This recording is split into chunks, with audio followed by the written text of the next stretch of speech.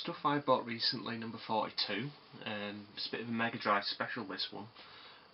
Been picking up quite a few Mega Drive shmups over the past couple of months really, but this is a video kind of putting them all together.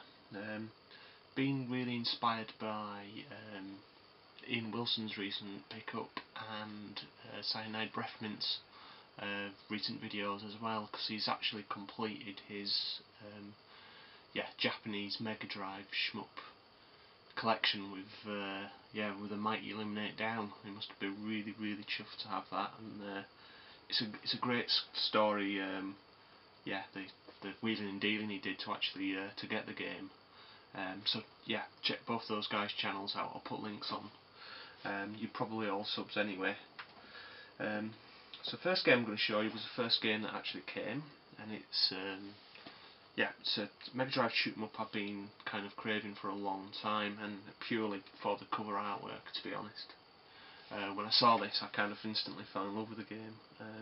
It's got an interesting kind of like biomechanical cover, and it's Curse on the Mega Drive. Again, got this for a good price. Seems to kind of fluctuate greatly in price, and I believe the game itself is actually a pretty average shooter, but the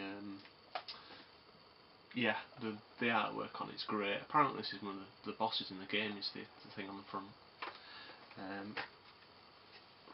So yeah, really nice condition as well.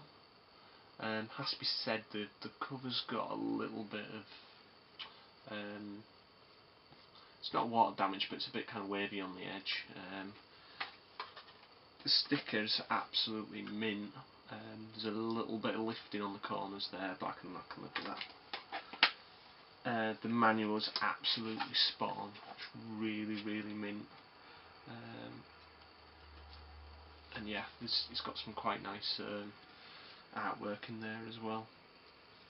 It's all full colour, obviously, but yeah, absolutely chuffed to get this one. Gonna have to get myself a Japanese Mega Drive at some point. I believe this is one of those rare ones that doesn't actually work with a converter. So that's the first game. Right, the next game I'm going to show you is another one that I picked up that I didn't really know very much about, to be honest.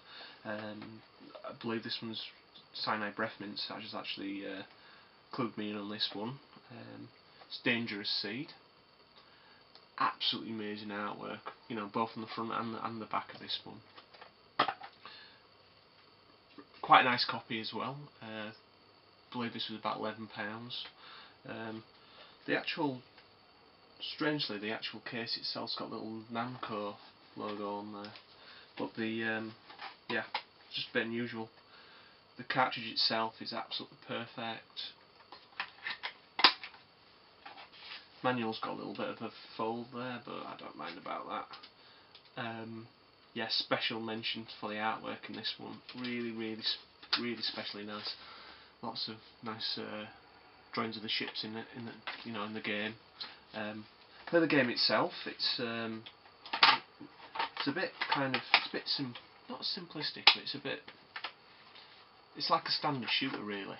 The boss battles on it are really good, but it reminds me of a compile game, the way it's designed, the first couple of levels. But it's a lovely little shooter, and as I say, that artwork is gorgeous. So yeah, well worth picking up if you can pick it up cheap. Okay, the third and last game I'm going to show you is one I've been after for absolutely ages.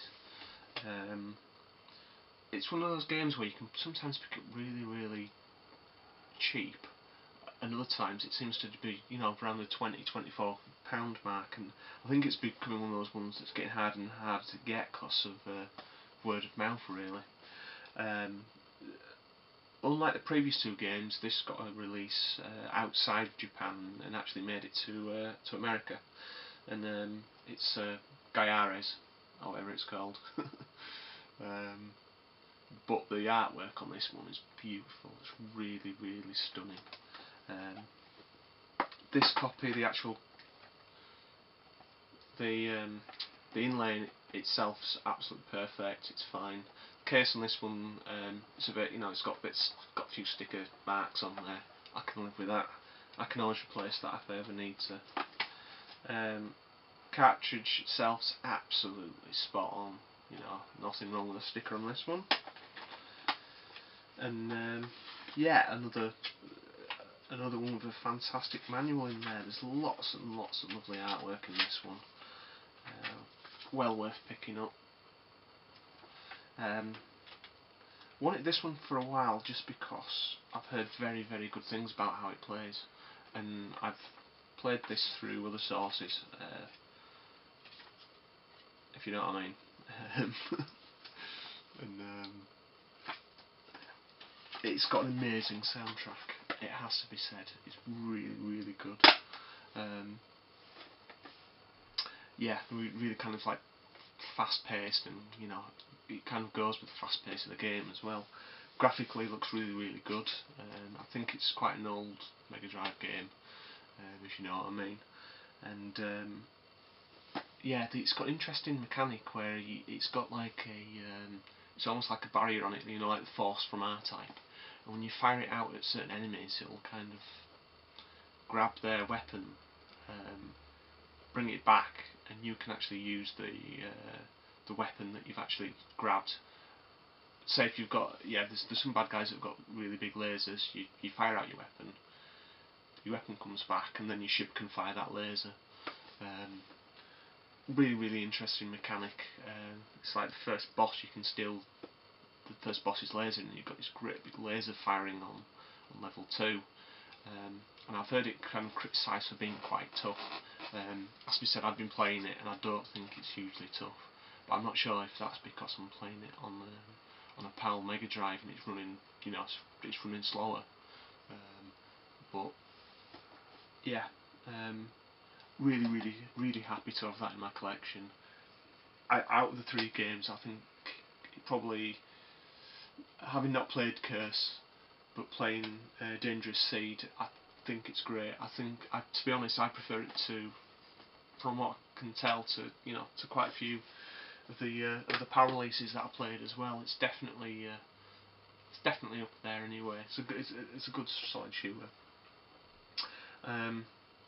So yeah, it's been a bit mixed bag. These games have kind of taken quite a while to get through. I mean, the postal system has been running a bit shit, to be honest, with the bad weather. I mean, yeah, the last 3 days have been the nicest days we've had so far. We've had just ridiculously bad weather. Yeah, sent a game out to someone who I know in America, and yeah, it seems like that post has gone missing. So I'm not having a great time with the post at the moment, but the games are still trickling through. Still another Mega Drive, Japanese Mega Drive game on its way, a shooter as well, and yeah, another few interesting shooters on the way as well. There's going to be 2 games in the 14 games, 12 months, £1,200 series as well this month, and I'll get onto that one next. So I hope you've enjoyed these games as much as I have, and I will see you in the next video.